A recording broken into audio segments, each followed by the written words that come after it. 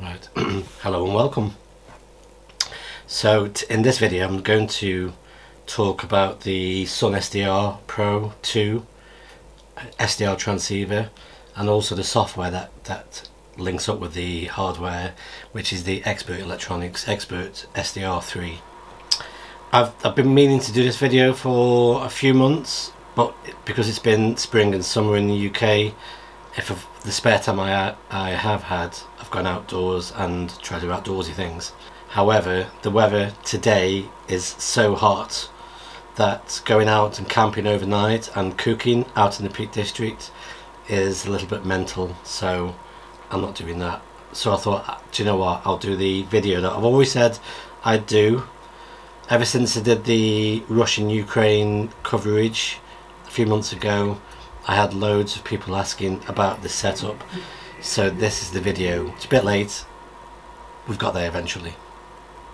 So I purchased the SunSDR Pro 2, I'd say about 12 months ago, maybe a bit longer.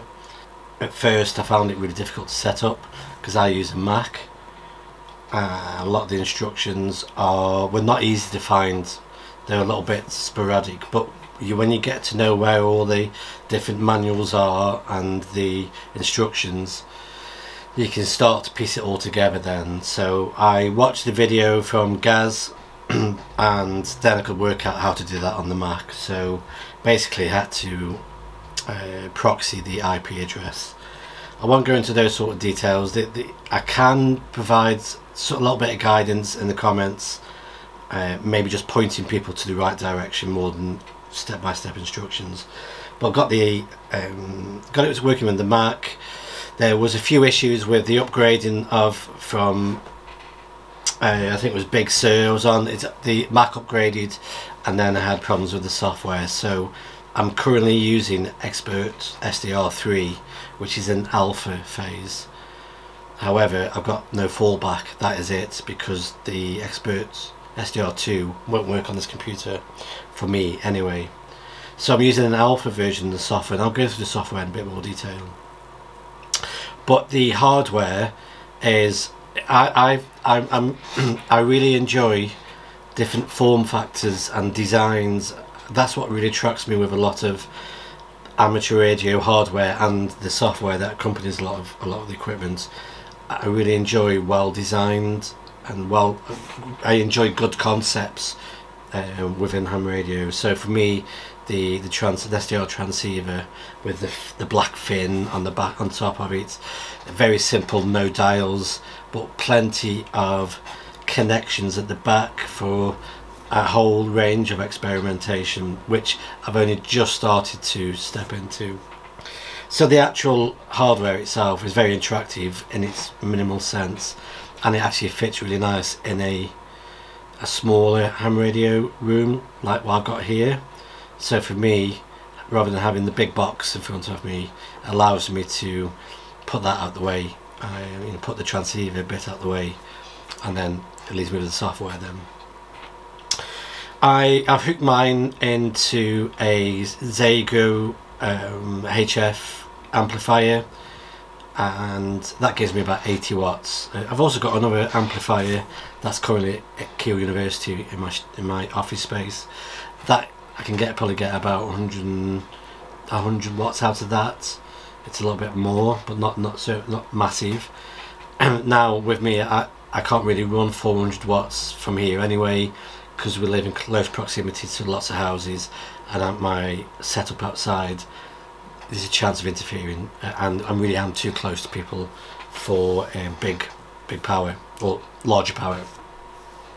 So I've got the radio working with this linear amplifier, and it allows me to make lots of contacts and have lots of fun making lots of contacts on that quite simplified setup.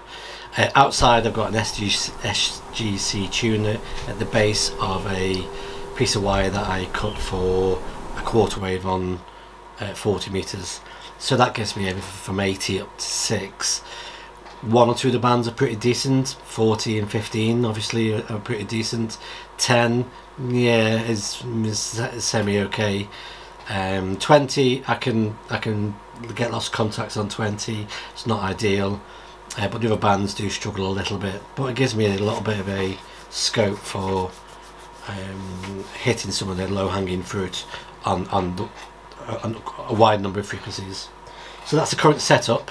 In between I've got lots of chokes and common mode chokes and all sorts, so I have managed to solve one of the biggest problems I had a while ago in here. RF was just circulating and getting into my audio equipment with the chokes, and also, you know, a few bits I've done here. I pretty much eliminated that. I'm only running 100 watts at most, but it's enough to get into your equipment, even at that sort of level. So onto the software side of it, it's pretty easy to set up. If you follow Gaz's video, that's pretty good on understanding how the IP address works and some of the changes you may need to make depending on whether you want to run the hardware directly into the computer. At the moment mine's wired directly, the Ethernet cable is plugged directly into the back of the iMac. That just allows me into the iMac itself just to set up like a proxy IP to talk directly to the transceiver.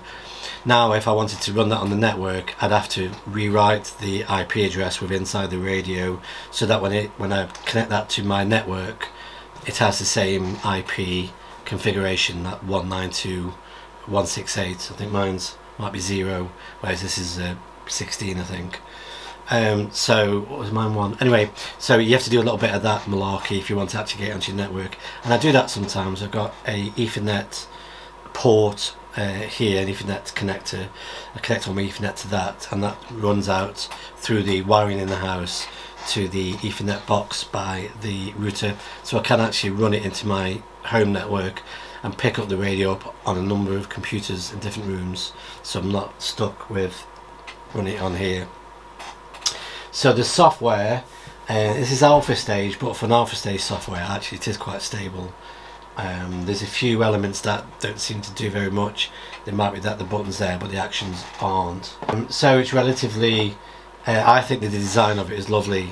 Like I say, I'm really interested in the design elements of technology and the display, and for me I really like the way that the design of this, for me I really like the way that this software is designed. I've got a lovely waterfall, I can really pick out the signals on the spectrum above. You can alter a lot of this in the settings if you wanted to. I've made a couple of tweaks, but nothing major there. So band switching is relatively simple, and then switching modes, it's normally automatically switched to that mode for that band, but you can override it and do AM on 40 and whatnot. You can actually also alter the bandwidth and listen on things like FT8 and all that, so you can actually, from a listening point of view, you can pick up a lot of digital stuff quite cleanly as well. For me, I quite like the choices on the filtering and the noise reduction. So you got the blanker. I like this binaural sound. It really separates and gives the audio much chance to separate from the noise as well. So the signal, because it's actually, I don't know, do something with the phase of it, it does separate it and gives you a little bit more clarity on the spoken word. So I quite like the binaural effect. And the noise reduction is rather limited. I haven't found a way of adjusting that. When it comes on, it takes out a lot of the signal as well, so I'm not a big fan of that. Automatic noise cancellation, then you've also got notch filters,